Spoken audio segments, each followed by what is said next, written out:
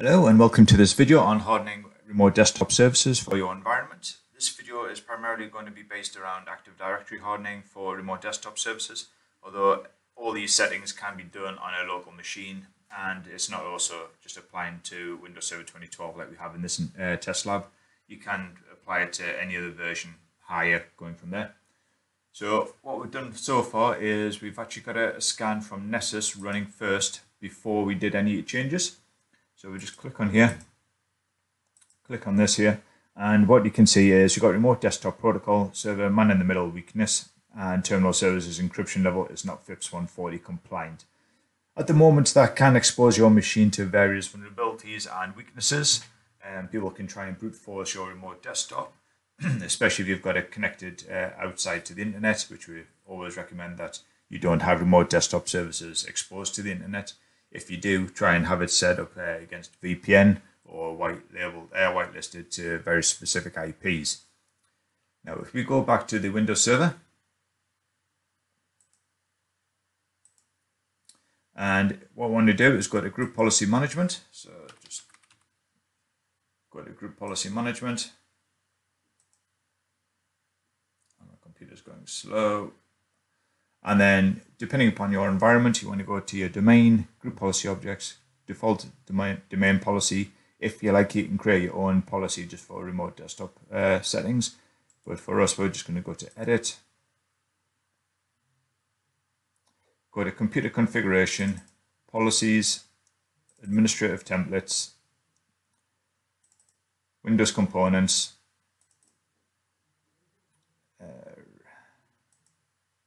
Windows remote desktop services, remote desktop session host, then go to security, and in here you've got three options that we're going to change. We're going to change the set client encryption level, and we're going to enable this and make sure this is set to high level. Click OK on that. And then the next one we're going to use is require use of specific security layer for remote desktop connections.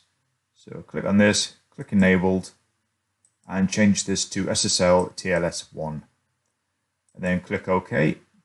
And then the last one we're going to do is require user authentication for remote connections by using NLA.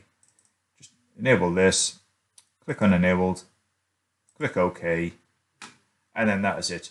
Now you can either wait for group policy to take effect and push out through the domain, or we can just go to a command prompt and then just push out a group policy update / force if my computer will actually work. And it's not going to, is it? Okay, but you can push that out, and then all we're going to do is go back to our Kali Linux instance that we've got Nessus running, and then have a look at the scan that is ran after I've done the changes. I did this just before just to save some time because it can take quite a while to run the scan. And then if we look at after changes,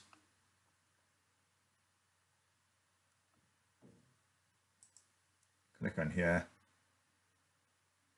Although the scan did pick some additional stuff up we didn't find in the first one, there is no remote desktop errors or, well, no more vulnerabilities for remote desktop weaknesses.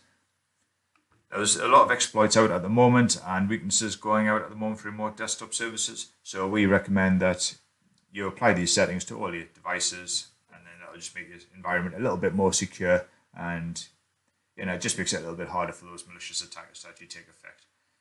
Now we're going to be pushing out a few more videos for best practices and recommendations that we normally see on penetration testing or vulnerability assessments.